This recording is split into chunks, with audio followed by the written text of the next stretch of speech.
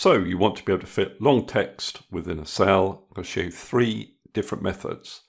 So you need to start off by selecting the offending cells, and then on the Home tab of your ribbon, your first method is available via this button here, Wrap Text.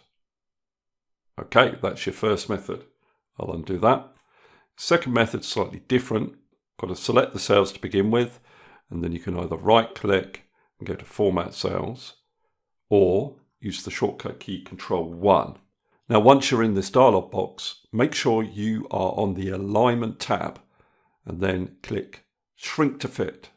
Click on OK, and that reduces the size of the text and prevents you having multiple lines within the cell. I'll undo that. Now the third and final method is a bit like Wrap Text, except that you can define exactly where you want the text to wrap.